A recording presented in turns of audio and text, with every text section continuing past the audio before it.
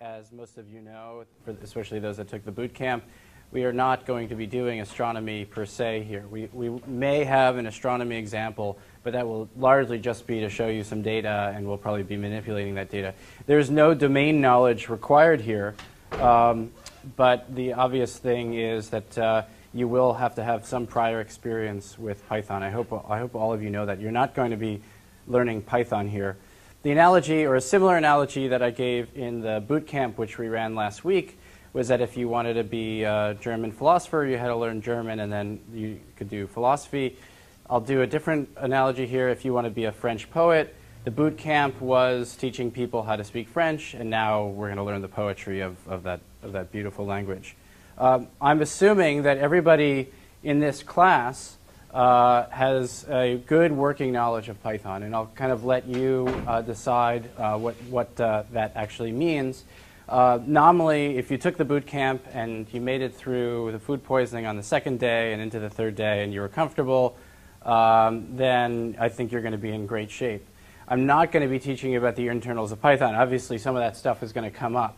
What this class is really about is teaching you how to use Python in a workflow that is, in some sense, entirely different than your advisor's workflow or their advisor's workflow.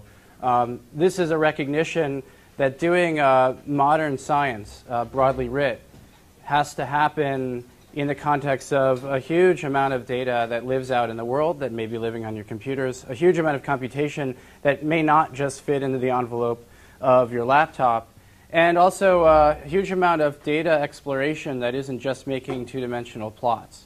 So we're going to explore in this class a number of different ways in which Python interops with the world, from databases to modern plotting programs.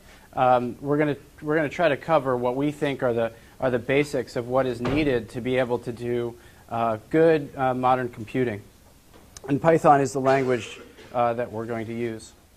My name is Josh Bloom. I'm a professor in the astronomy department, and those of you that took the boot camp from me know that I am not a CS major. I only took one CS class in college, but I use Python all the time. I've been using it for 8 or 9 years on a daily basis, and it's used very extensively in my group. It's growing in its usage within astronomy, and we're just seeing more and more of it. So I recognize that there was this moment now when we had to break free of some of the legacy codes and some of the expensive proprietary codes and start using a language that just works.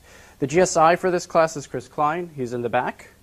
For those that just walked in, and actually anyone who doesn't have an AirBears account and can't get online and doesn't already have the files for today, you can just go up and grab one of those little thingies there, and you can get on AirBears. I assume most of you are associated with Berkeley, or at least have an AirBears account. If not, we'll try to produce those on a fairly regular basis. Okay, so motivation, I sort of said some of this already, is to get you using Python to do cutting-edge research. The long version of that is we're going to try to get you to do cutting-edge research, but we're going to help you realize the viability of Python as that framework to do just about anything you'd want to do in your daily workflow. And the other part of what we hope to do, although I recognize not everyone has the time or the impetus to do this, is to give you the tools to be able to essentially dive in to the Python community so that you're actually playing a role in how Python gets developed. And aspects of Python development is something that you can actually take charge of. We'll see more of that a little bit later on, but I did want to say that's some sort of element that we plan to have here, although it won't be one of sort of the formal ways in which you'll get graded. For those that don't know, Berkeley is one of the centers of Python activity in the world. Fernando Perez, who is going to be part of this class, give some of the lectures, is the inventor of IPython. Many of you have been exposed to that already. There's a lot of activity on the SciPy front happening here, a lot of activity on the NumPy front and Matplotlib. And because it is sort of one of the hotbeds of Python core development, we are also getting people coming in all the time from all over the world who are spending time with those core developers. So you're in a pretty special place. I hope that you're not just the only person that knows Python or will know Python in your respective labs. I hope that this thing is basically kind of percolating up, and that for the most part, within a few years or so, this will become the de facto language that we're using in the physical sciences. That's not to, again, proselytize that Python's the best and everything else is terrible, but just to say that it's getting to the point in many different realms that there really is no argument for using expensive, proprietary, third-party software. So how are we going to do this? Well, we are going to have formal lectures on specialized topics each week, led by leading experts and local practitioners. I'm doing the lecture today, obviously. That'll be on Mondays. For those that remember the Python Bootcamp, in the middle of lectures, after we've sort of introduced some new topics, we'll get you actually coding. And those breakout sessions will typically last half an hour or so. We're going to ask you to basically solve a problem using some of the things that we've just gone over, just to really get you into using the various concepts. And then we'll have longer homework assignments based on each week's lecture. And at the end, we'll wind up having a final project. As many of you know, we have pretty bad humor here. You're going to have to stick with it. We've got Monty Python humor that's going to keep popping up. We've got like weird memes and things that are also related to Monty Python. We've got the most interesting man in the universe. I don't always use memes when I teach Python, but when I do import awesomeness, it's very easy for us to just throw this stuff in. So we'll probably wind up doing a lot of it just to fill time. If you're uncomfortable with that, let us know. Many of you already know this already, but I'll just say for the record that bspace is our main portal. Unlike with the Python Bootcamp where we're using Google Sites, we're using bspace as the main point of entry. This is where we'll be posting lectures. This is where you'll have a Dropbox to drop your homework in, etc. And we'll try to keep this up to date as well. There's a little wiki here that's got the sort of up-to-date schedule. I think we're pretty much solid now on the schedule. I'll show you that to you in a minute. If you click on resources right here, you'll wind up seeing assignments, lectures, weekly files, etc. Anything that we need you to have or you need us to have is basically going to go through here. We'll make announcements through bspace. There'll be a forum on bspace, etc., so you can ask questions about the homework. So those of you that have enrolled the class are essentially automatically swept into the bspace universe. Those that are auditing the class should send us an email if you haven't already, so that we can add you as a guest so that you'll actually be able to get in here directly. Recognizing that not everybody may have done that and doesn't have access to bspace, I'll just show you where you can get today's lecture PDF and today's tarball. I'll leave that up for a second while everyone downloads that. Any questions so far on logistics? Okay. Let me know when I can go. You only have one hand, so I'll wait till you're done. You're good? Okay, good. All right, so here's the syllabus, and I think we're essentially fixed on this. Today, the main juice here is to do the advanced Python language concepts. Those that may actually use Python on a daily basis who went through the boot camp will be seeing things that you haven't necessarily seen before, but will be useful in everything that we wind up doing for the rest of the course. So in some sense, this is like learning like the last bit of the language, and then we'll move on to more or less sort of third-party add-ons. Matplotlib, advanced plotting, data visualization on January 30th. SciPy, NumPy, stats, really getting into the concept of arrays and doing sort of complex statistics on those arrays. And then some third-party add-ons through this essentially main portal called scikits. We'll be working with the more advanced stats. We'll also do some machine learning. We'll interface a bit with R for those that are familiar with R. Holiday after that, we'll then do some interacting with the world. You saw bits and pieces of this in what Brad did on the last lecture in the boot camp for those that took it, and that was sort of sending emails, dealing with actual hardware, talking to serial ports, talking to parallel ports.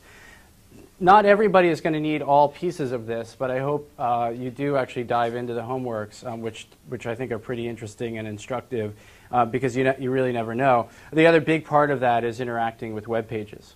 The next thing is database interactions and dealing with large data sets. In particular, we'll be dealing with a format called HDF5. Then we'll write GUIs in various different ways. We'll show the different ways to do that. And then we'll talk about building web frameworks, web pages, websites, etc., with Django, App Engine, etc. Then we go on to versioning and application building and debugging and testing. You saw a little piece of this in the boot camp. We'll talk about parallelization and how at least one of the ways we can do parallelization. We'll talk about interacting with GPUs. Symbolic and mathematical programming with SIMPy, Sage, and R. Again, you saw a little bit of this already in the boot camp. We're going to sort of dive into that. And then last, we'll talk about Python, and we'll talk about interacting with legacy codes, Fortran and C, etc. Then we'll do our final project onward from that. A little more of what that is in just a minute. Here's a typical workflow for the week. The email will go out sort of the weekend before if there is anything for you to know in terms of installation. So many of you, I hope, already have the nthought distribution. If you don't already, you should download that and install it. You're all in an academic setting, so it's free for you to do that. And it comes with most of the third-party stuff that you're going to wind up needing. There may be a few more add-ons that we'll need you to install or ask you to install. So we'll send you an email on how to do that, just so that you can be up and running for the Monday lecture. Mondays, we'll introduce a topic, sort of effectively a 50-minute lecture. Then we'll do our breakout, and then we'll basically have another longer lecture to sort of reinforce some of the ideas and then move on to some new ones. And then you can start in on your homework while me and the GSI are still around. Fridays from 3 to 5, we'll have supervised help with the homework, and that'll be in Evans on the 4th floor. I'll send an email about that. But between Monday and Friday, obviously, if you have questions, you can send us email. We'll try to get back to you promptly. And then on Sunday, your homework will be due. We haven't set the time yet. Is like 5 o'clock okay for everybody? All right. What? Later?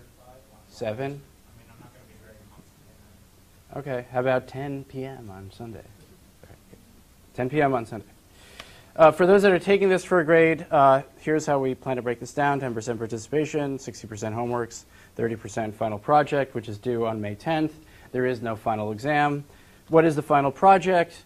Well, it's one of two things. One is that you build something substantial for doing something important in your daily research life. And we'd like for you to draw from 2 topics, so 2 different weeks. And we want you to build something that you're going to use for a long time. So if you've been really wanting to sort of switch over to Python, but there's this one sort of package that you just have to use because it was written by your advisor or something, and you've just been meaning to sort of convert all that over into Python, and you want to do it in a clever object-oriented way, that would be a good example. If there's sort of a new package that you wish was out there, and it would be really helpful for your research group if somebody actually did it, or maybe there's a new paper. Ooh, did you bring power strips? I did. Awesome. Adam comes bringing power strips. Just throw them in the air and see who catches them. We could actually get sued if you do that, so don't do that. Yeah, so image analysis package, hardware control software, web service that does some crunching of the hood, parallelization, something, right? And we're leaving this on purpose open-ended. I'm assuming many of you aren't just waiting for the Python class to come along on Monday and the rest of the time you're just thinking about how good this class was. I'm assuming you have other things going on in your life, and I'm assuming for many of you it's some form of research. So we hope you can basically use what you've learned in this class and build something for your specific domain. We'll ask you to kind of vet for us, and we'll go through the process of what that's like in April. We'll ask you to go through a vetting process where you say, here's my proposal, then we talk about it, we say that's too small a scope or that's too big a scope, etc. But then once that's approved, then you're off and running. The other possibility, which isn't super different from this one, is to build up some new functionality which you then contribute directly to an open source project that's part of the Python universe, in particular IPython, SciPy, Cython, NumPy, etc. There's going to be something in the course of everything we do here where you say, I can't believe nobody wrote a package to take this kind of data and do this type of manipulation on it and then show the results. And then you realize the real appropriate place for that is in SciPy. And we then would ask you essentially to get on the SciPy mailing list, to start asking questions, to start getting into what it would mean to submit a patch or an add-on to one of these packages. We won't ask that it gets formally accepted, but we will ask that you basically go sort of the distance to try to get this into something that other people might be using around the world. Okay, any questions about the whole schedule? Yeah, there's not a, you may have to daisy chain those. That's an inefficient use, but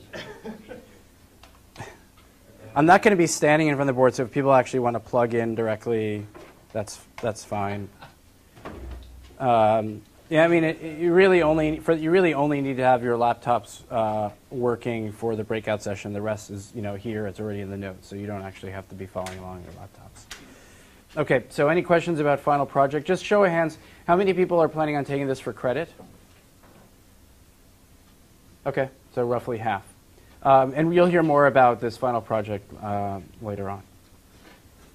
Prerequisites, I think we went over most of this already. I'll just say, for the record, working knowledge of, or more of the core Python language and or being a Python bootcamp graduate. You should have at least 2.6.5 on your laptops and preferably 2.7.2, which is the current thing that comes with the nthought distribution. You should certainly have Git if you don't already, because we'll be doing a lot of Git work.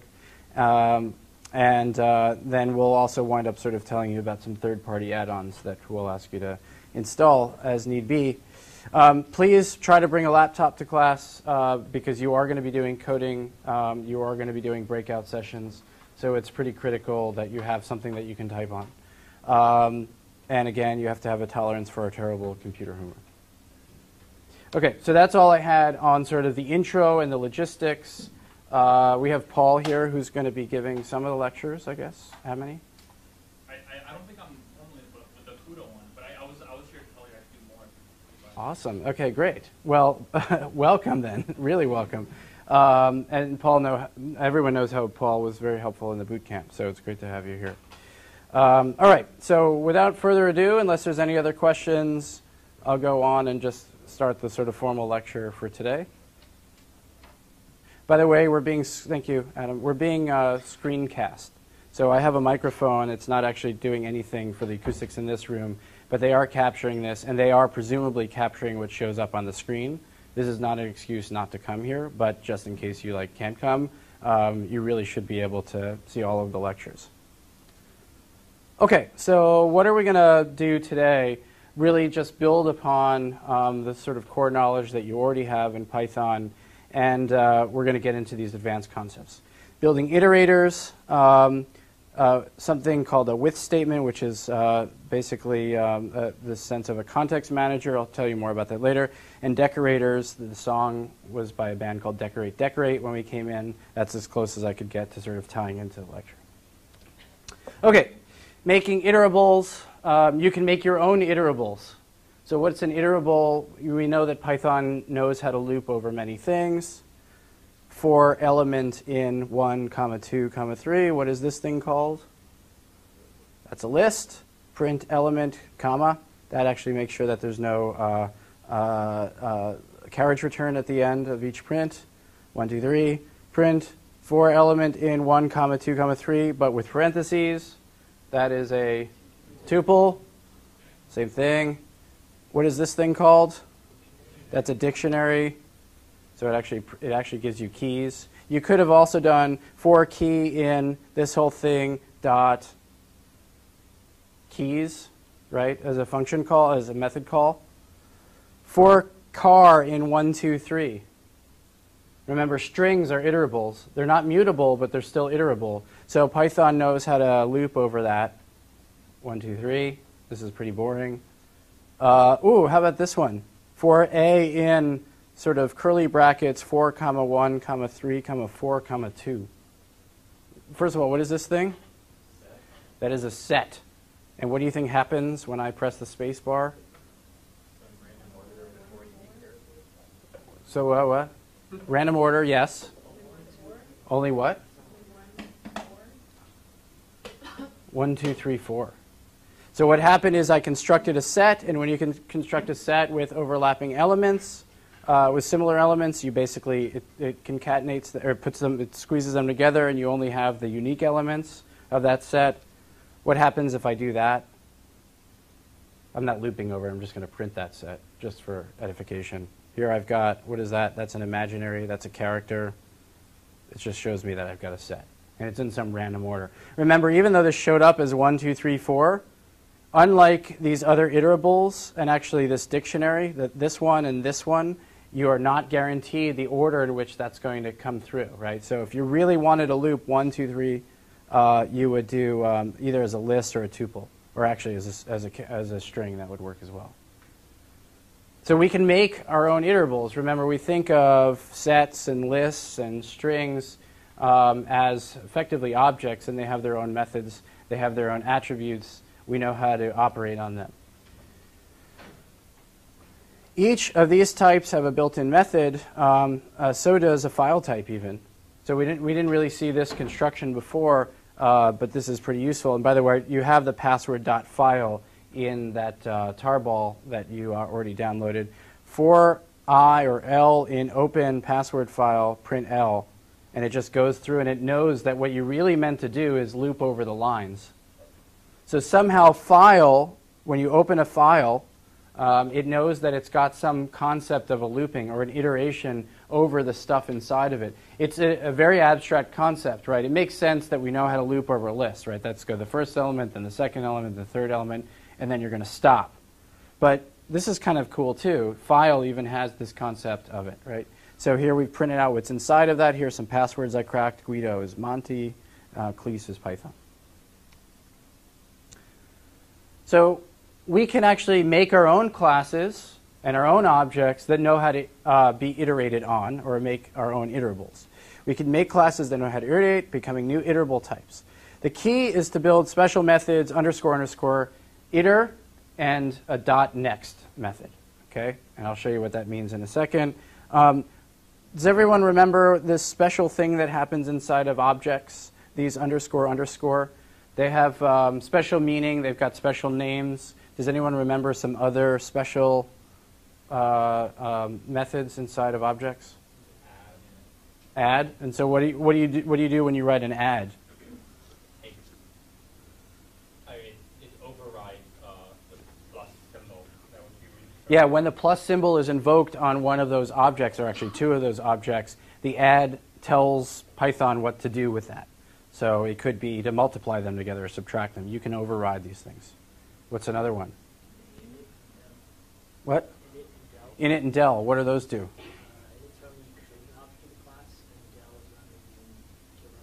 Yep, when you kill an instance of that object, the del is run always, right? You're essentially guaranteed even if you do a Control-C. So there's __str__. That is a method that tells Python how to print out whatever you want to print out that's about that instance. There's __doc. There's a lot of these things. When it comes to iterables, all you have to do is write this, and you write this. So you actually, on an iter, you basically are just returning itself. I'll show you some examples of this, of course. And then in next, you're returning the next element in the iterator. And then you're supposed to raise an exception, this special exception called stop iteration. And it doesn't mean that you're going to crash. We'll see later on. But you have to raise a special exception. And because Python knows that you're operating on an iterator, when it sees a stop iteration, it will actually just stop, and it won't give you an error. OK, so let's just sort of dive into this. In the file called myits.py, there is a class that we've defined.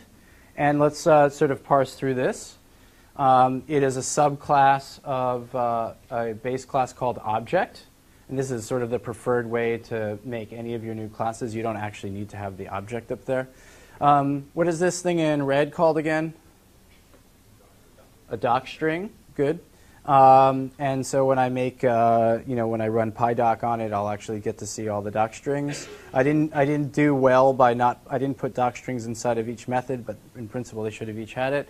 The underscore init, this is what's called when I make an instance of this object called reverse, and I have to give it one argument, which is data, and then I set an attribute self data is equal to data, and I'm going to set an index to the length of that data.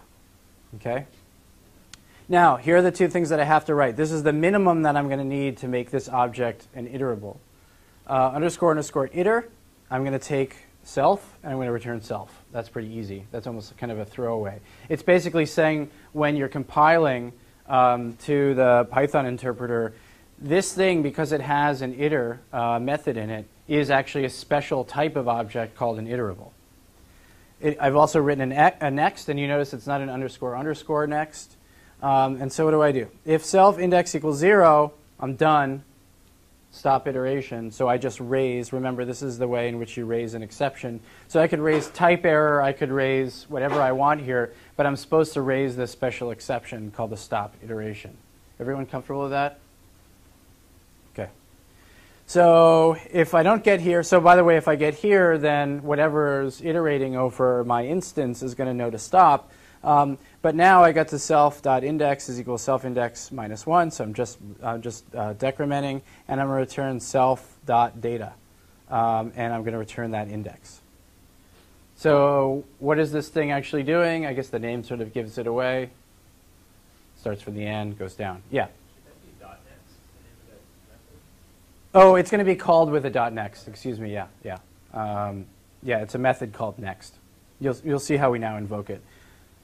So please do this on your laptop.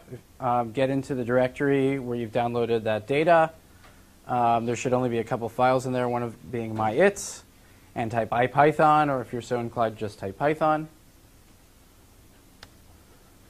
And then if you're within IPython, you could either do import myits, or more easily you could just say run myit, so that everything that's here is in the namespace of IPython itself. And then let's try to reverse some things. And by the way, we're kind of implicitly assuming that this thing called data is itself indexable. Syllable is indexable by numbers, right? If data was some sort of dictionary and we try to count down, that'd be kind of weird, and we'd probably wind up getting errors. So I haven't done any error checking in here at all. But we know that strings are reversible. So what am I going to wind up doing when I type r equals reverse God, print for C in R, print C, dog. So I reversed it. And I added that extra space here just because of that. You can try your own word if you'd like. Now, if I do r.next, I've already hit a stop iteration, so I actually raised that exception. Somehow, when Python was iterating through this instance of reverse with God as its data, it knew that when it got to the end, it was supposed to stop. And it did, faithfully. But now if I try to call the next method of that instance, it's going to complain at me because I've already hit that stop iteration. If I say reverse, rats live on no evil star, that's a palindrome, so I get back the same thing. That's the longest palindrome I could find on the web last night. But anyway, what you see is we've just created an iterable. What happens when you type of R, or actually type reverse? Are you getting back an object? What is it telling you it is?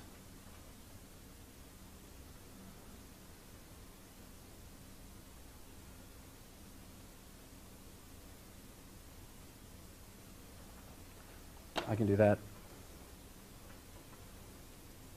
So we can type reverse or type? Well, let's try everything.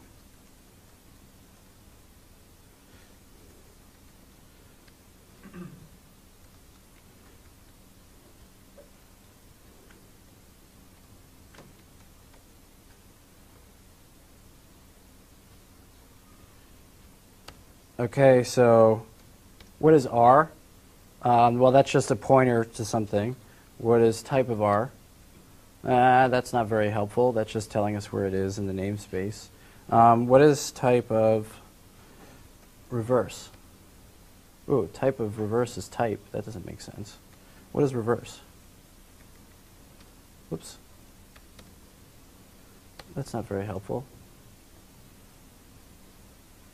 Oh, so why is it called, why did it say it's a type?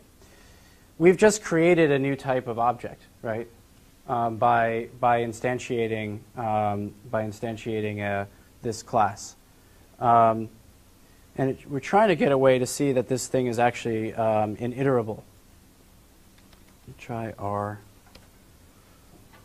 This is just telling us this is an object. There are ways to see that this thing is actually iterable, but I don't remember the way. Paul, do you remember how I ask it, are you iterable? It is iterable, I think. No. Well, we'll ask Paul to work on that. Okay. I should have a question. Yeah. So if you go back and do if I did, so for C and R, print C. Yeah. I do it twice. The second time I do it, nothing happens. So let me try that. Oh, I know. By the way, I'm now remembering why this isn't working on the iterable. We have to have something called a yield. I'll show you that in a second. Okay. So, what did you do? So you define R as reverse of God or whatever. Yeah. And what's happening? And then so now for something in C, print C. Print I. Yeah, sorry, print I. Now if you do it again, it's the exact same command again. So why? Sorry, if you do like for I and C, print I. So why did that happen? Try to construct an argument why it didn't raise an exception. So it thinks it's at the end. It doesn't know how to go back to the beginning. It's already at the end. You've basically looped to the end. Now Python is trying to use its own way of iterating over something, and it's saying, no, I'm already at the end. Okay, so if you want to be able to do it multiple times, you can tell it to go back to the beginning. Yeah, that's right. Yeah. Can you directly access your index variable and just reset it to a length of r.data? You should be able to. We can try it. Let's say, so C index is equal to the length of C.data.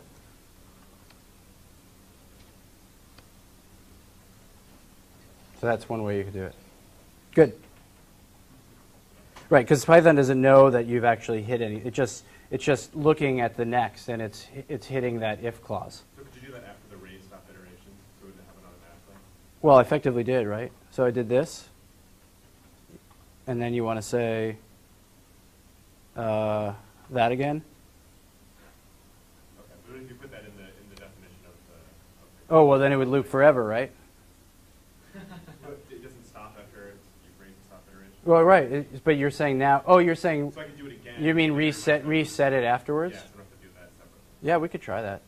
I'll try that during the breakout session. But yeah, that probably should work. Good. Okay, let's move on. So I was confusing myself because there's another type of iterable, which isn't a new object. It's actually a function. And this itself is also a way of doing iterations over something where you're not actually creating a new class, you're just creating a function. And the way in which you tell the Python interpreter that this is indeed an iterable is that you have something called yield inside of a function. And the way to think about yield, and I did look up songs called yield and they're all bad, so I didn't want to bother you with that, is that you think of them as sort of temporary terns. So remember when we talked about namespaces in the boot camp, many of you know this already, even if you didn't take a boot camp, you set sort of x equals to 1 in some namespace, and then inside of some function, you set x equals to 12, and then you return out of that function. X is 12 when it's inside that function, and it's 1 when it comes back, right? And everything that happened in that inside that function is essentially gone forever until you call it again, right? I mean, it's like, you know, you go to Las Vegas, you come back, whatever happened is completely gone. Now it'd be that joke didn't work, damn. So now you're actually going to go and return back out of that function but you're actually saving and freezing the state of everything inside that function until it gets called again as an iterable, and then you keep on going on. I'm saying the words, which I think is legally correct, of what actually yield is, but the easiest way to see how this actually works is just to play with it. So there's actually a function inside of myits.py called countdown, and it takes one argument, which is start, and it has two keywords, end and step. And so what happens in this function, it looks like any normal function, right? I'm going to say I equals start, so I'm setting some variable inside of this namespace to whatever this thing is. And then I'm going to loop.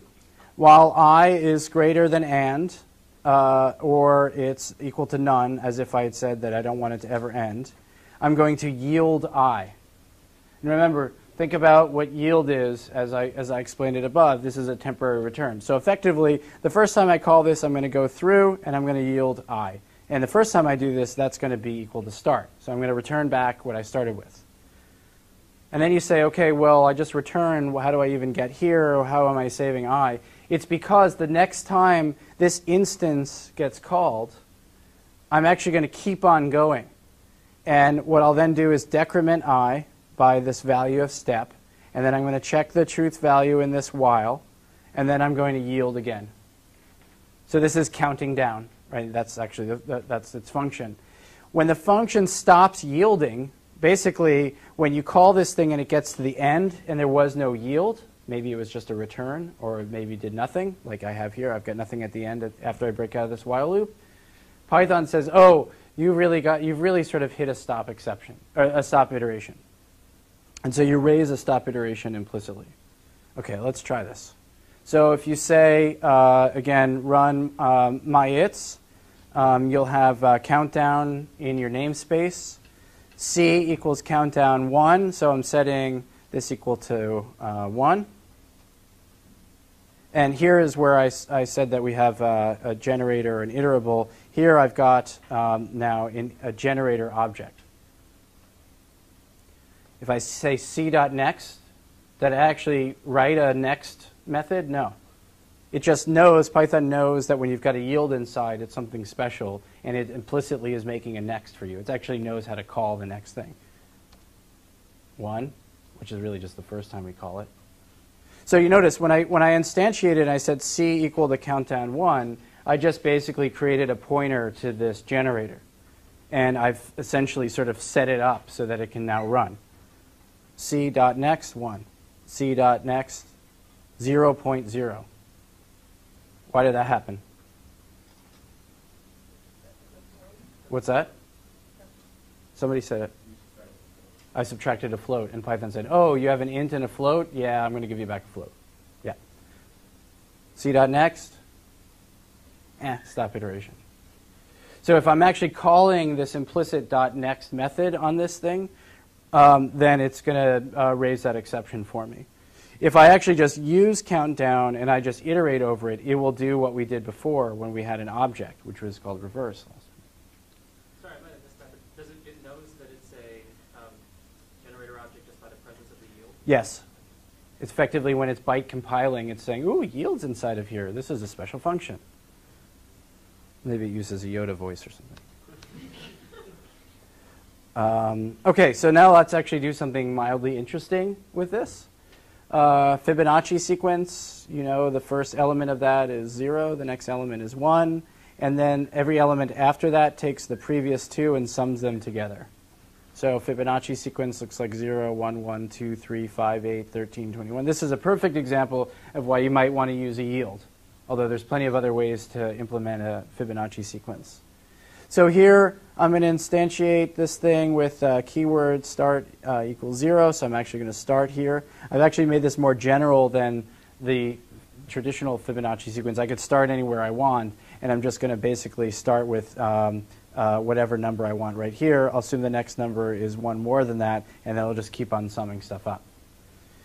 End, I don't want it to ever end, so this could be essentially yielding indefinitely.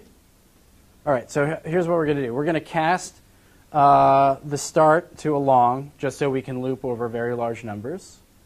I'm going to add 1 to whatever I start with. Right? So if I started with 0, then this is actually the first 2 elements. While 1 and this, I don't actually need that. A less than equal to and is equal to none. Yield A. So I'm going to return the first element. And then I'm going to say A comma B is equal to B comma A plus B. So what am I doing? I'm basically stepping through the next one. So the next time I go through this loop, and I think I've rewritten my its a little bit, so I got rid of this 1 here. I don't know. That's some legacy thing that I had there. The next element means that when I yield again, I'm going to yield A, which is the current value of B. So the next time I do this, if I've called this with 0, I'm going to wind up getting 1. And if I keep on calling it, I'm just going to take the sum of the previous 2 numbers, right? A plus B. OK, so A equals fib. That kind of gives us the expected result. And what did I do? I just looped over I. I just got 10 numbers, and I just kept calling the next. What if I don't want to actually sort of create some sort of dummy index? I actually just want to loop over the value, right? This is how I was telling you in the boot camp is a better way to be doing looping. You just loop over the stuff that you want to actually play with. For E in fib, I can start at -1 and go to 1,000. I can print E. And there we go. This, as written here, I forgot to rewrite this, doesn't actually catch all the exceptions. Like if you start off with a negative number and you actually start going down, which is also, you can set it up to actually go down, you'll wind up never hitting your end condition, et cetera. But anyway, this is what you wind up getting. And you notice what I did is I just said keep on going until we have hit our end. And so that works. I can, as I added in not this version up here, but the one that's in your file, I added a max number. So I actually told it, keep on going. You will stop when you get to 10,000, but don't give me any more than 4 numbers. And you can look inside of myits. I can show you, for those of you that haven't been able to download, how we actually used all this stuff. But you get a sense now that I can sort of control when it is that we're going to yield and when we're actually done and we're not yielding anymore. So here you can imagine that the max num gets set to equal to whatever it is up inside here. Essentially, this is your almost kind of your init. And then you start calling it, and you keep incrementing and saying, how many times have I yielded? How many times have I yielded? Is it greater than max num? If so, don't yield anymore. As soon as you stop yielding for whatever reason, you're going to wind up hitting the stop iteration. So I can do this again. B.next, 1L, B.next, 2L, B.next. Whoop, stop iteration. So it's important to recognize, if you're calling explicitly the .next method, which is essentially implicitly written for you, and you do something where you've essentially gone beyond what's being allowed to yield, there are no more yields, so therefore you will hit a stop iteration. If you are just calling it with something that knows how to iterate over a generator, then it will sort of deal with all this gracefully and you will not get an error. Any questions about that? All right, now we get to do some breakout work. So here's an infinite series. 1 minus 1/3 plus 1/5 minus 1/7. And I guess Leibniz told us that that converges to pi divided by 4. So we want you to write a generator function which progressively makes a better and better approximation of pi. Modify the generator to stop after it reaches within 1% of the true value of pi. And what's the value that you got? And then if there's time, and you get through this quickly, write something called an accelerator, which basically is its own generator function that's calling this original generator function.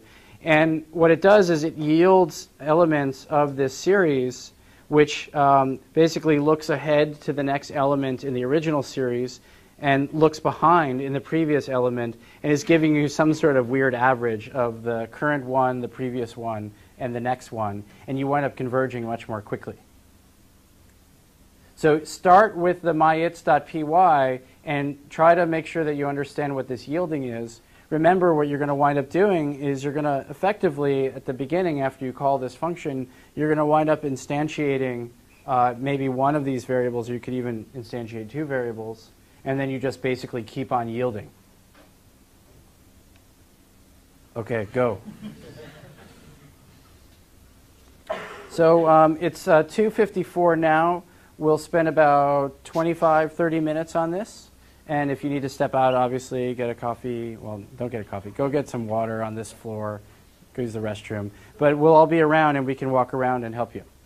And I'll turn off my mic so that people at home won't know what it is that I'm saying. Is this live? Simulcast or just recording? I don't know. No, it's not live. You can edit us out if you prefer.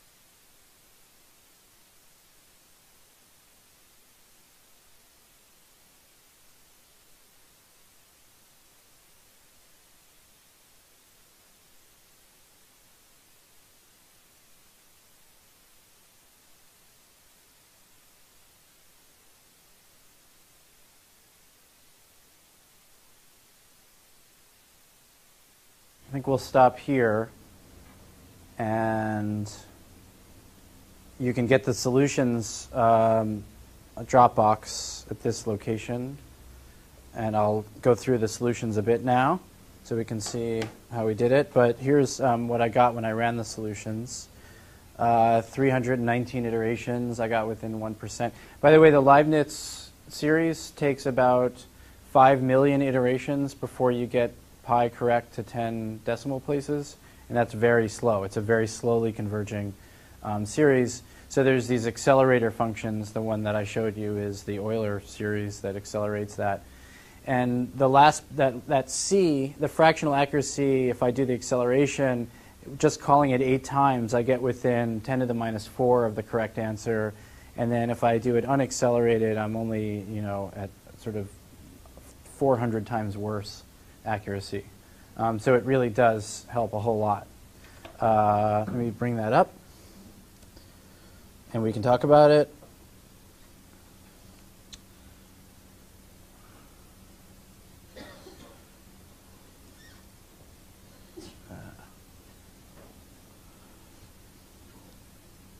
Oh, by the way, so John was asking how we write this class to actually reset itself after we run it.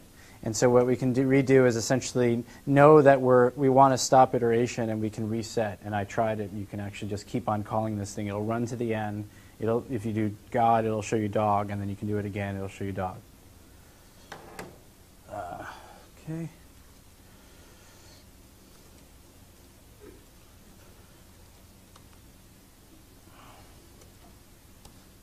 So I'll do an Emacs.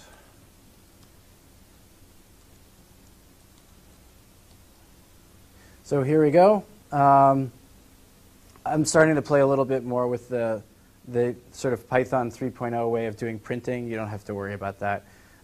Okay, so here's essentially the answer to the first question, the pi series. I added a couple different things so I could actually stop when I get close, and I set all the defaults and things like that. So I originally set the sum to be 0. I set the first element to basically the denominator to be 1, and then I set the sign to be positive. And then I do my checking, and I make sure that my absolute value of the sum minus pi is close within a certain amount and things like that. And this could have been divided by pi and things, but you see. Actually, it's kind of awkward. I could have divided this by pi and have that be greater than close. And if I'm not supposed to stop, and that is, I keep on going. It doesn't matter what close is. Anyway, so I set the sum is equal to plus equals the sign divided by I, and then I'm going to yield the sum times 4, so that I'm actually yielding pi and not pi divided by 4. I then increment the denominator by 2, so the next time it's going to be 3. And then I flip the sign. And then I check my while, and I do it again. And I keep on yielding. Okay? So I'm basically yielding an improved version of this as I keep on going on. And then this is just basically another little generator so that I could call it with any generator I want, and then I can say how many elements I want. So this is essentially just saying for I equals, yes? Is that the same as send? Send? So if you create a pi series object, and then that object .send, and then you give it a number, it'll run essentially .next at any time. I did not know that. That's cool. Next time. Okay, and then here's the accelerating thing. So what I did is I created the first 3 elements by just yielding. I basically passed it a pi series, and I yielded the first 3. And so the first one I'll call S0, and that's n minus 1, n, and n plus 1. And then I do that math. So I'm just going to yield that. And then I'm going to wind up returning the result. Basically, I'm moving S0 into S1, S1 into S2, etc. And then I'm getting the next element of that. And then you just keep on yielding, and you wind up getting a very fast acceleration. So I have a generator, which is sitting on top of another generator. And by the way, you could have a generator which generates on top of this. So you could have nested excels, and you'll just basically get to the answer like really quickly. It's kind of cool. Any questions about that? Yes. Oh, where it is? Yeah, I had it here. That? Yeah. So you can download that. Is it going to go on DSpace also? I'll put it on BSpace later. I just wanted you to have sort of instant gratification, and I didn't want to be like doing BSpace while you're, yeah. The comment about send, I think, touches on using generators on the other side of the assign operator. So you can actually, it's something called coroutine. You can do that. So you can write generators that you then send values to. And so it's called coroutine. You can look it up. But you can actually have, it's the same idea. You freeze the state until you send something to that place. So you could say A equals yield foo or something like that. And then when you send something to that, or I think A equals yield. I think just yield by itself. It's strange. Do you ever use it? I never use it. It's something that. Okay. Okay. Yeah, this is the problem with Python is that there's so much to learn. I'm just learning about send. It may be useful like in a web framework type of thing where you have a web server waiting for something, and when it gets it, when you send it some data, then it'll receive it and do something with it immediately and then come back to the next iteration. But then you have to have some event loop or something, right? So this prevents the event loop. It just it's waiting for it's a yield statement that is waiting to receive something until that thread gets woken up when we send something. I see. So it's Crazy. not a loop. It's just it pauses until it receives something that's actually. Okay, I'll call that esoteric and move on. Yes. Okay, so context managers. This is sort of the last sort of new concept in Python that I thought would be useful for you to know about. Allows you to build classes that provide a context to what you do. So everything inside of a with statement operates, it abides by the context that you create. You decide how to build up the context and how to tear it down. So you can create a lock file, you can run a database transaction, and when you essentially get out of this with, then it knows how to sort of tear down everything that you were doing that you set up inside of here. So here's another example of using that password.file that's in your directory with open password as F. So you can assign essentially how you open this, and you can assign it to F. And F is valid inside of this with block, and then after that, F sort of gets torn down as it needs to. Print F read lines. So here are some passwords that I cracked: Guido, Monty, Python, etc. And I should show you that when we're out of this with block, what happens to F is that it automatically gets closed for us. So this is a very, very simple example of a context where basically inside of this context F has meaning, but outside of that F has already been closed and we've torn it all down. I'll show you some examples. And just like with what we had before, where we're writing generators and iterables, we can write special things, not init and del, which is what happens when you sort of instantiate a new object. But now you can create something called enter and exit. So the way that you think about it is you're entering a new context. It's kind of a whole new world. And that world exists as long as you're within that with statement. As long as you're within the with block, you've created a new context that knows how to do new things and has special abilities. I'll show you what happens here. So these get called when you basically enter this context. And then the exit gets called when you're finished and you close out of that context. So in the case of what we had before, where we opened up a file, effectively the file open function has an enter, and that enter basically knows how to operate with the file system and says, give me back a file handle. And when you get exit, it knows how to close that file down. Okay. So here's something which I'll call my decor. And it's a very simple context manager. It's got an underscore enter. Notice it doesn't have to have an init. It doesn't have an str. Underscore enter. entered a wonderful Technicolor world, build it up, and then on exit, I'm going to, with all the arguments, I'm going to close it down. And this args, by the way, holds all the exceptions if there's one that's called, so that it can pass it back to the interpreter. Okay, so and you can do this at home or in your seat. A equals my decor after you've run IPython and done, I guess run my CTX. A equals my decor. Now you notice nothing happened when I did that. I didn't actually enter my context. But now I can enter a context with my decor, print do something, and then it says I entered a wonderful Technicolor world, I did something, and then I exited this world. So basically, think about it as sort of building this thing up and building up the context, and everything that you do inside of here becomes valid and makes sense within the context, and when you get out of that block, that context just shuts itself down. We'll show you some less trivial examples in just a minute. So they only get called when they're invoked with the special with statement. And I don't think you've seen with before. Here's my decor 1. It now has an init. So when I instantiate a version of this, that's going to get called. I'm going to set some expression. I'm going to have an enter. I'm going to evaluate whatever happens inside of my enter, and that gets evaluated by whatever so basically I'm going to give it a Python expression, and the sort of default Python expression will be none.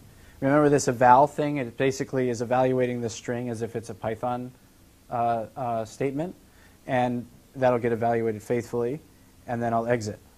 Okay? So with my decor 2 raised to the 3rd power, but in string form, so this is a little bit of Python, as x, print x. So it's returning back this class, right? But what happens on the enter is you're basically going to, you're going to wind up calling this, and it's going to wind up doing this evaluation. So enter a wonderful Technicolor world, build it up. 8, exiting this wonderful world, tear it down. Okay? 2, print x divided by 2. Enter a wonderful Technicolor world, exiting this world, tear it down, oops, division by 0. This is a little bit strange, but I think it shows you just in the bare minimum what's actually happening here. I have my expression, and I basically yield all this stuff as x, and I'm printing x divided by 0. So I'm actually evaluating something. I'm basically returning 2, and I'm shoving that into x, and then I'm dividing that by 0. And you notice that I wound up calling the exit, even though I wound up having an exception.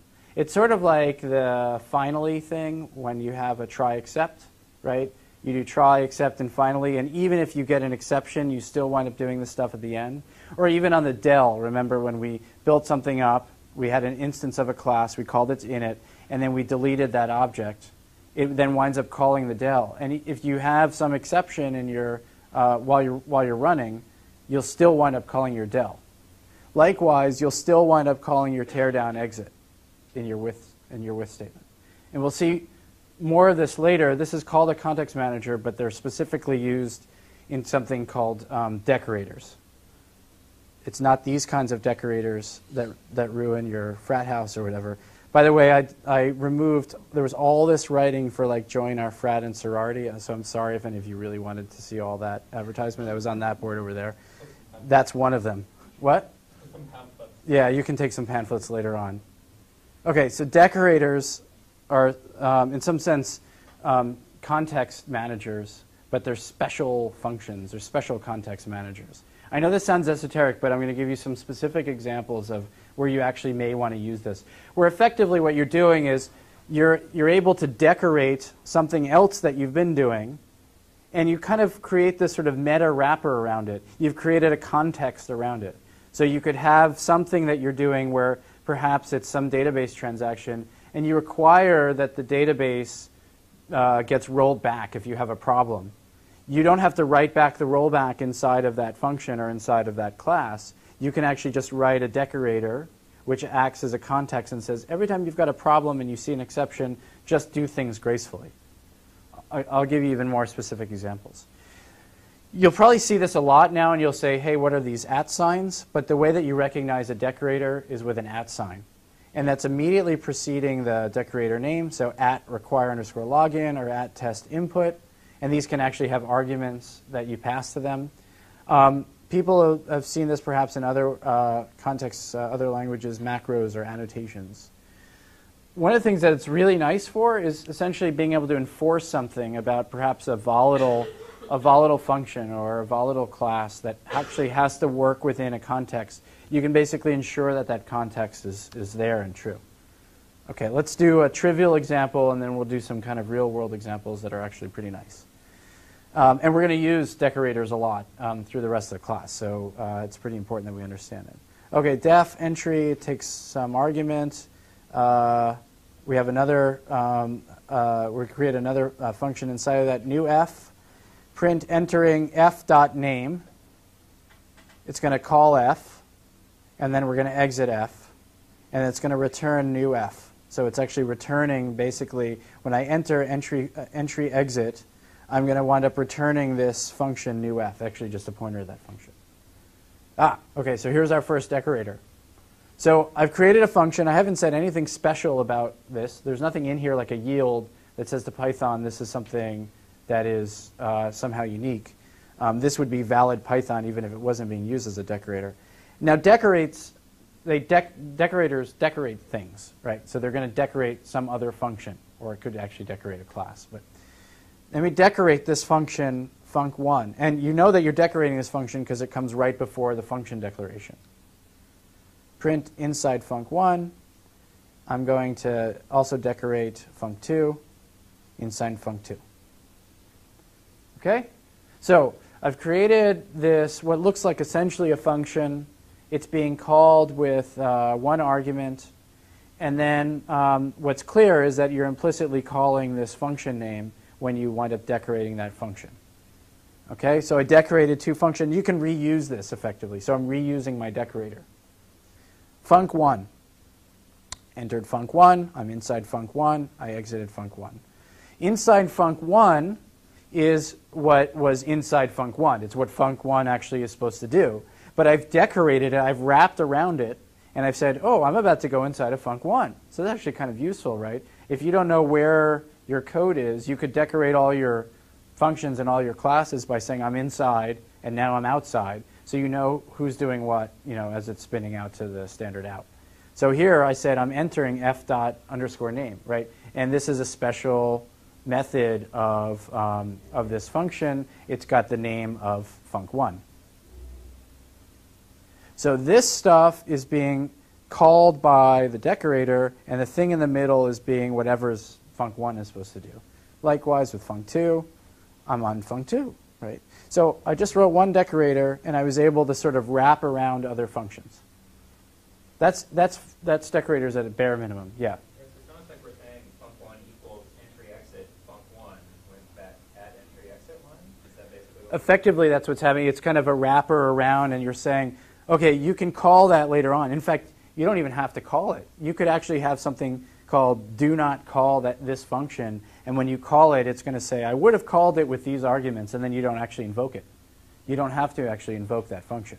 But this is kind of a nice, you're wrapping around it. Yeah, that's good. Is there another question over there? Yeah. When you just, when you have the at time, does it automatically take the function on the next line and pass it as an argument to the next line? Yeah. Okay, now we'll do something that's slightly more interesting. And this, again, is in my ctx.py. So we're going to write another decorator. It's going to have a wrapper. It's going to take arbitrary number of arguments, arbitrary number of keywords. It's going to print the function name. So it's printing f. It's going to print its doc string. If the number of arguments is greater than 0, I'm going to say I got past these arguments. If the number of keywords is greater than 0, I'm going to tell you what keywords it got.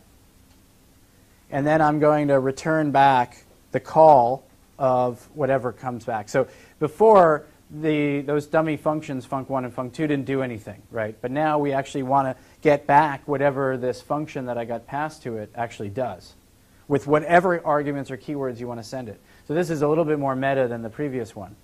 So we're calling it introspect because now it can sort of tell you as you're entering into a new function, okay, I'm being called with this, I'm inside this function, here are all the things I'm calling it with, and then when you get it back, you could even say, you could actually save the output of f, you could print out what that output is, and then you could return f, right? Return wrapper. So something called myRange. I've decorated it inside of my cts.py, and I entered it, and you can see what that is inside of my ctx.py. It's basically range. I've called myRange, and I've basically passed it to range, but I've decorated it with introspect. It doesn't have a doc string. I got past these arguments, and then it returns back the result of calling range with those arguments. Everyone see what this is doing? It is a wrapper. It is definitely a wrapper. Let's do something even, I think, more interesting and more useful. One of the major complaints about Python is that it's not strongly typed. That is, I can't write a function that says, this has to have a float and a string and some pointer to another function as its input, and the output is going to be of type void or whatever, like you do in C. That's strongly typing. That's telling the compiler, here's what you're expecting, here's what's coming back. Now I can write a decorator that sits around some function of mine, and we can write this decorator so that it requires that the thing that comes in is of whatever types we want. So here, accept types, and now I'm basically unzipping whatever I get as my arguments here. And I'm going to write my decorator. And I'm going to assert that the length of the arguments is equal to the length of types. So here, I'm basically going to say accept types, and I'm going to decorate another function here. And I'm going to require that it's got 3 arguments, all of type int. I'm going to assert that it's the same length. I'm going to make a tuple out of typing all the different arguments, right? So this is the use of map that you've seen before from the boot camp. If argtypes is not equal to types, then I'm going to say in this function, I got this type, but I expected that type, and I'm going to raise a type error and return back all the different, basically return back the string. And otherwise, I'm just going to wind up returning the result. So let's see what happens if I decorate something which is just a simple dummy function called myRange, start, stop, step, and I'm going to return range, start, stop, step. So now I can call myRange with 1, 10, 1. And what do we know? The arguments are of type int, and of type int. So it's going to go through, and it's going to say, yep, I expected 3 arguments. I got 3 arguments. I'm going to map out what all those are. It's going to be int, int, int. And those are going to equal those types. And I'm good to go. I'll just return the result. Boom. What if I require that the first thing, my starting point, is a long? So I'm going to basically rewrite my range. And then I'm going to call it with 1, 10, 1. What's it going to do to me? It's going to say, no, dude, that was supposed to be a long, and you gave me an int. In my range, I got type int, int, int, but I expected type long, int, int. So now I've got some decorator, which basically creates a context for me, although it's not explicitly a context manager, that requires that every time I call my range, I've forced it, I've essentially done a poor man's strong type, I've forced it to have long, int, int as the input. Yes?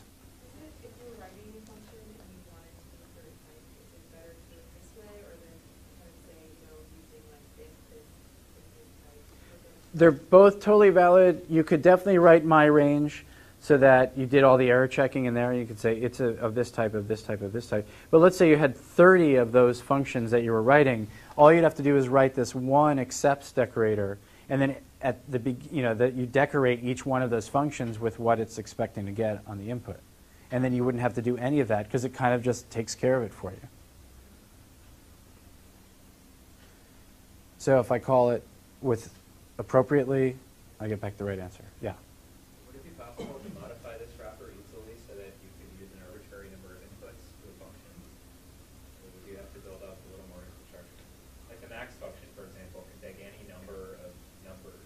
Yeah. and return the max. Well, you mean, well, this right here allows us to unwrap, but we'd have to explicitly decorate. The way that we've written it, we'd have to explicitly decorate it. You could give it like number of allowed arguments as one of the arguments for this decorator, and then here you could say 50, and you would allow it to only give you 50 at most, or something like that. Or you could set it to none, and then inside of here you would say if number of max arguments is equal to none, then basically don't do any error checking. But if it's, yeah. Or like check that they're all can be converted to type float or whatever. Exactly, yep. Can you use multiple decorators on one function? Yes. So right, you could require, like, you could actually wrap the introspect as well on top of this, and you would, I think the hierarchy is it's the first thing that decorates, and then the second thing that decorates, and you basically daisy chain the results of all of those. Yeah, you don't often see that, but you could definitely do it. Good question. Everyone okay with this? It's a little weird, a little meta. What do you usually use decorator for? Right there. Okay. Thank you. So when we do some web framework stuff, there are certain, basically within Django and the Google App Engine, you write classes which are basically have a base class of this thing called webapp.requestHandler. And these classes, with their own special methods like get and post, basically know how to handle when somebody, does a get to that URL, because you map the URL to this new project, in this case, this new object. But there's some things that you want to allow people to be able to do, like look inside of a database and do stuff, where you just want to make sure that no one can get, at some URL or post to some URL unless they're logged in. And so you might want to just decorate. You don't have to decorate the class. You can decorate specific methods within classes. You just say login is required. If you want to use get, you better pass through here. So here's my wrapper. I get the current user. If it's not a current user, I'm going to redirect them to a login URL. Otherwise, I'm just going to execute the function, and I'm going to return the wrapper. So here's a very nice little tidy example where instead of having to essentially error check every time, is this person logged in? Okay, no, I'm going to redirect them there. You just decorate it, and you say login required. And you could even write another one, which is like, admin user required, right? And you could actually check the decorator that the person is not only logged in, but you could make sure that they're also of type admin. So I use it for stuff like that. I use it when code is taking a longer time than I thought, and I don't want to have to do it within a Python debugger and step through. I wrote a decorator that says I'm entering this function, and I grab the current time, and then when I return out of that function, I essentially print out how long it spent inside of that function, and I actually can print out sort of the full results of having run that function.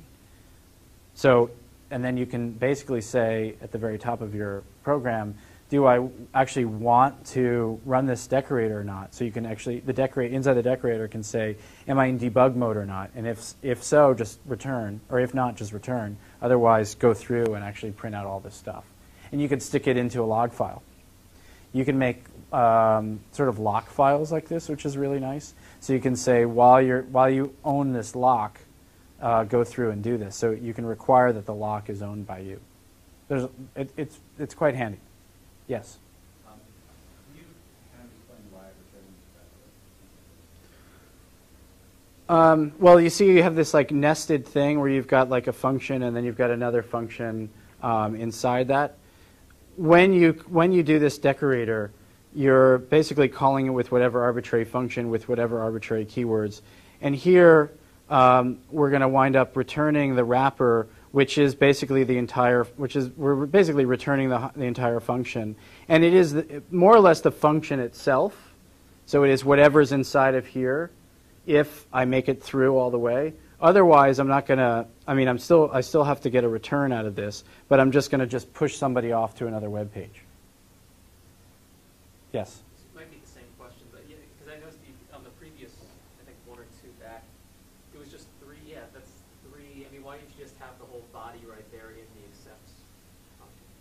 Why did you wrap it in decorator and then in UF and then return them both? Immediately?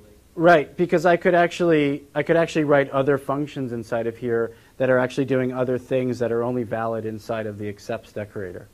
I didn't do that in this case, but you could write other things inside here that actually do perhaps check some math or something, right? Right, but in this case, you might as well just Yeah. ignore it. There's no special magic to the word wrapper or to the next thing. No. Definitely, there's no special words here. Yeah, that's right.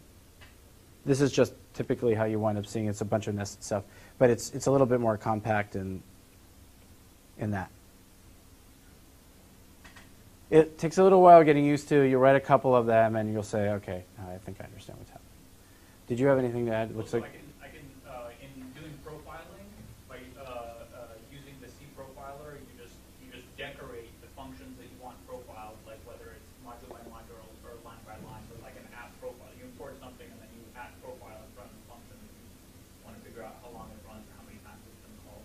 That's common. And then the other one that I use is memorization. So if you have something that takes a really long time to run, depending on the parameter inputs, then you just cache that in. You calculate it once and then you save it somewhere.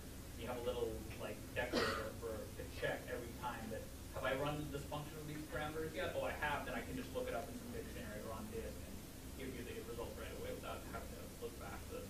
that's cool. Yeah,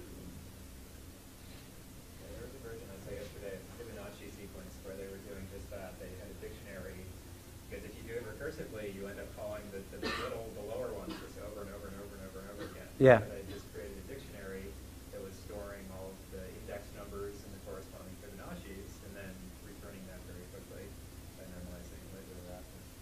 Cool. Okay.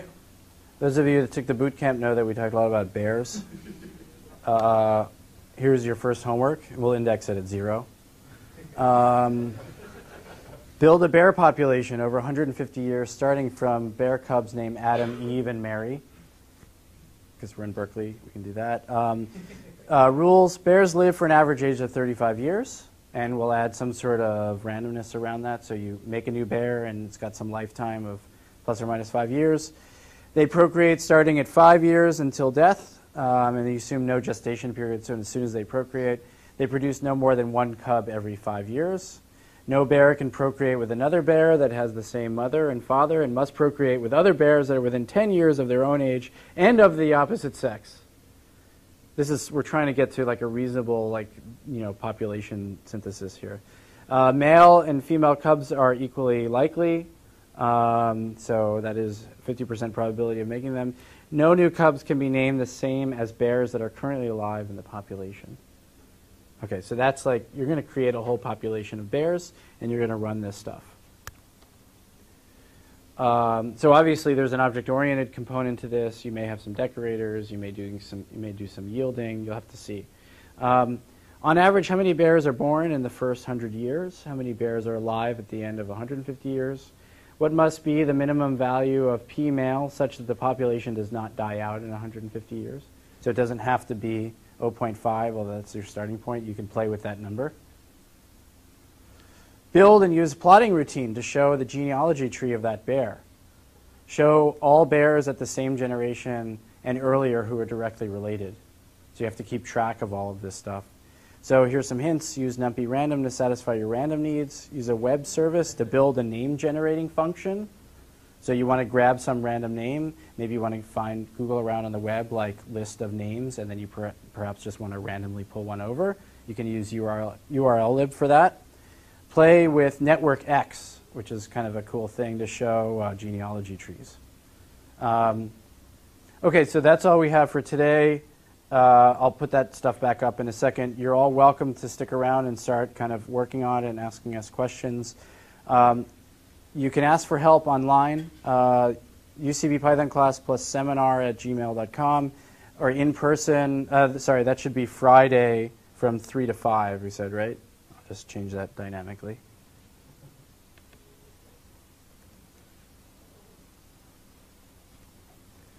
Three to 5, and that's Evan's 4th floor.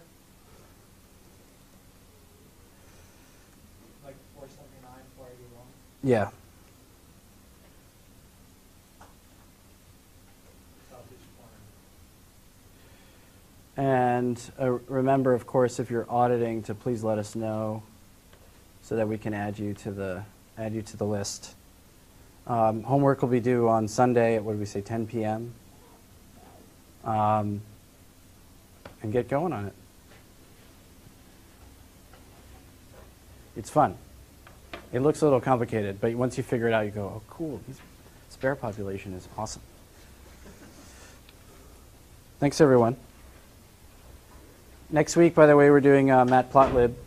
So it's kind of advanced plotting stuff. We're going to help you understand kind of the internals of Matplotlib. Before, we basically were just showing you plots and like, here's how you do a legend. But now you'll actually understand what a canvas is, and you'll understand how to do animations and all that. Are the basics of what is needed to be able to do good modern computing. And Python is the language that we're going to use. My name is Josh Bloom. I'm a professor in the astronomy department, and those of you that took the boot camp from me know that I am not a CS major. I only took one CS class in college, but I use Python all the time. I've been using it for 8 or 9 years on a daily basis, and it's used very extensively in my group. It's growing in its usage within astronomy, and we're just seeing more and more of it. So I recognize that there was this moment now when we had to break free of some of the legacy codes and some of the expensive proprietary codes and start using a language that just works. The GSI for this class is Chris Klein. He's in the back.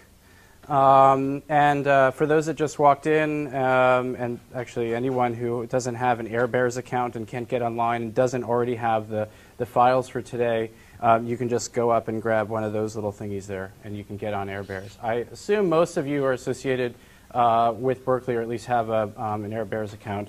If not, we'll try to produce those on a fairly regular basis. Okay, so motivation, I sort of said some of this already, is to get you using Python to do cutting-edge research.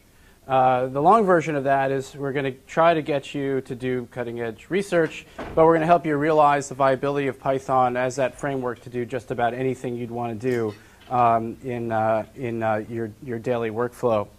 And the other part of what we hope to do, although I recognize not everyone has the time or the impetus to do this, is to give you the tools to be able to essentially dive in to the Python community so that you're actually playing a role in how Python gets developed. And aspects of Python development is something that you can actually take charge of. We'll see more of that a little bit later on, but I did want to say that's some sort of element that we plan to have here, although it won't be one of sort of the formal ways in which you'll get graded. For those that don't know, Berkeley is one of the centers of Python activity in the world. Fernando Perez, who is going to be part of this class, give some of the lectures, is the inventor of IPython. Many of you have been exposed to that already. There's a lot of activity on the SciPy front happening here, a lot of activity on the NumPy front and Matplotlib. And because it is sort of one of the hotbeds of Python core development, we are also getting people coming in all the time from all over the world who are spending time with those core developers. So you're in a pretty special place. I hope that you're not just the only person that knows Python or will know Python in your respective labs. I hope that this thing is basically kind of percolating up, and that for the most part, within a few years or so, this will become the de facto language that we're using in the physical sciences. That's not to, again, proselytize that Python's the best and everything else is terrible, but just to say that it's getting to the point in many different realms that there really is no argument for using expensive, proprietary, third-party software. So how are we going to do this? Well, we are going to have formal lectures on specialized topics each week, led by leading experts and local practitioners. I'm doing the lecture today, obviously. That'll be on Mondays. For those that remember the Python Bootcamp, in the middle of lectures, after we've sort of introduced some new topics, we'll get you actually coding. And those breakout sessions will typically last half an hour or so.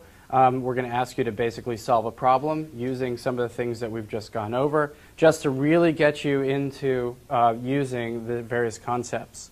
And then we'll have longer homework assignments based on each week's lecture, and at the end we'll wind up having a final project. As many of you know, we have pretty bad humor here. You're going to have to stick with it. We've got Monty Python humor that's going to keep popping up. We've got like weird memes and things that are also related to Monty Python. We've got the most interesting man in the universe. I don't always use memes when I teach Python, but when I do import awesomeness, it's very easy for us to just throw this stuff in. So we'll probably wind up doing a lot of it just to fill time. If you're uncomfortable with that, let us know. Many of you already know this already, but I'll just say for the record that bspace is our main portal. Unlike with the Python Bootcamp where we're using Google Sites, we're using bspace as the main point of entry. This is where we'll be posting lectures. This is where you'll have a Dropbox to drop your homework in, etc. And we'll try to keep this up to date as well. There's a little wiki here that's got the sort of up-to-date schedule. I think we're pretty much solid now on the schedule. I'll show you that to you in a minute. If you click on resources right here, you'll wind up seeing assignments, lectures, weekly files, etc. Anything that we need you to have or you need us to have is basically going to go through here. We'll make announcements through bspace. There'll be a forum on bspace, etc., so you can ask questions about the homework. So those of you that have enrolled the class are essentially automatically swept into the bspace universe. Those that are auditing the class should send us an email if you haven't already, so that we can add you as a guest so that you'll actually be able to get in here directly. Recognizing that not everybody may have done that and doesn't have access to bspace, I'll just show you where you can get today's lecture PDF and today's tarball. I'll leave that up for a second while everyone downloads that. Any questions so far on logistics? Okay. Let me know when I can go. You only have one hand, so I'll wait till you're done. You're good? Okay, good. All right, so here's the syllabus. As most of you know, especially those that took the boot camp, we are not going to be doing astronomy per se here. We may have an astronomy example, but that will largely just be to show you some data, and we'll probably be manipulating that data.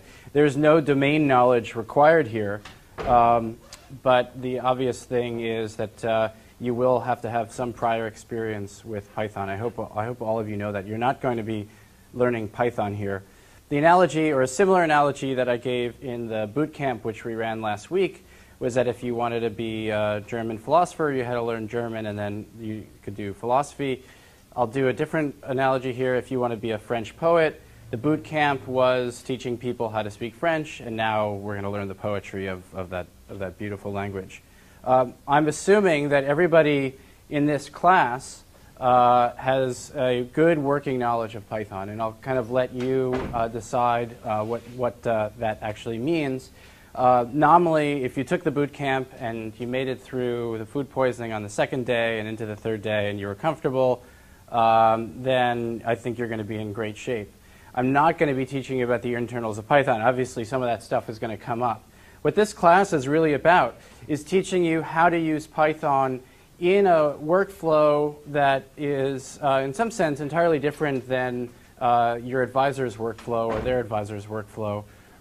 This is a recognition that doing modern science, broadly writ, has to happen in the context of a huge amount of data that lives out in the world that may be living on your computers, a huge amount of computation that may not just fit into the envelope of your laptop, and also a huge amount of data exploration that isn't just making two-dimensional plots.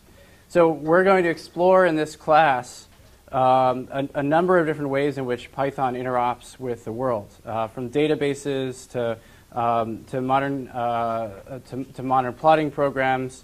We're going to try to cover what we think are, and I think we're essentially fixed on this. Today, the main juice here is to do the advanced Python language concepts. Those that may actually use Python on a daily basis who went through the boot camp will be seeing things that you haven't necessarily seen before, but will be useful in everything that we wind up doing for the rest of the course. So in some sense, this is like learning like the last bit of the language, and then we'll move on to more or less sort of third-party add-ons.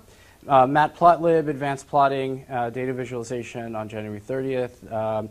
SciPy, NumPy, stats, really getting into the concept of arrays and doing sort of complex statistics on those arrays. And then some third-party add-ons through this essentially main portal called SciKits. We'll be working with the more advanced stats. We'll also do some machine learning. We'll interface a bit with R for those that are familiar with R. Holiday after that, we'll then do some interacting with the world. You saw bits and pieces of this in what Brad did on the last lecture in the boot camp for those that took it, and that was sort of sending emails, dealing with actual hardware, you know, talking to serial ports, talking to parallel ports. Not everybody is going to need all pieces of this, but I hope you do actually dive into the homeworks, which I think are pretty interesting and instructive, because you really never know. The other big part of that is interacting with web pages.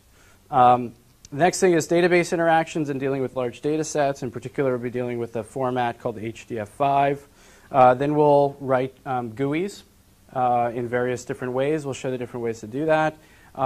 And then we'll talk about building web frameworks, web pages, websites, etc., with Django, App Engine, etc.